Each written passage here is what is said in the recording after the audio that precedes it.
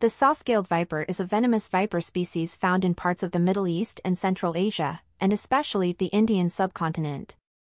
It is the smallest of the big four Indian snakes that are responsible for causing the most snakebite cases and deaths. It typically reaches a length of 15 to 31 inches, but usually no more than 24 inches. It has a distinct head with a short and rounded snout, and the head is covered with small keeled scales. It has a color pattern of pale buff, grayish, reddish, olive or pale brown ground color and whitish spots with a faint stripe running from the eye to the angle of the jaw. The belly is whitish to pinkish.